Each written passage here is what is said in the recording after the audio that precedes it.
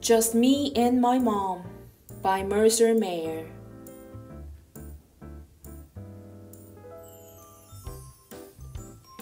We went to the city, just me and my mom. Mom gave me some money to buy tickets for the train. I wanted to help Mom get on the train, but the steps were too high. So Mom helped me instead. But when the conductor came by, the tickets were gone. So Mom paid the conductor some more money. The city was very busy. I held Mom's hand so she wouldn't be scared. We went to the Museum of Natural History. They had rooms full of old dinosaur bones.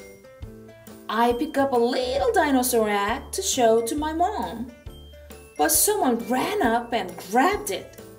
I wasn't going to hurt it. I tried on some costumes just for Mom, but the museum guard didn't like that.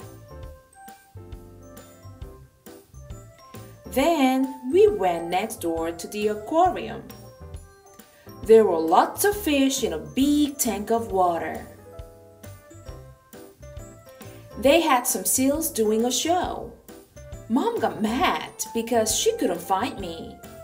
I ran up front to get a closer look at the seals. We went to the art museum, but it only had a lot of weird pictures, and I was getting tired. After that, we went to a very nice restaurant for lunch. We didn't stay though. We decided to have a hot dog from a stand. That was more fun anyway. Mom wanted to go to a big store full of dresses and stuff like that. Yuck. Mom even made me try on some clothes. She bought me a new suit. Some guy measured me and stuck pins all over my clothes. We passed by the toys. I found a stuffed animal I always wanted, but Mom said, "It's time to go." We took a taxi to the train station. I got to ride in the front seat.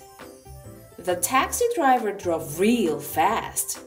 That was cool. I let Mom buy the tickets this time. She said she didn't have enough money to buy more tickets if these got lost. Good idea, Mom. We had fun, just me and my mom. I even stayed awake all the way home. Well, almost.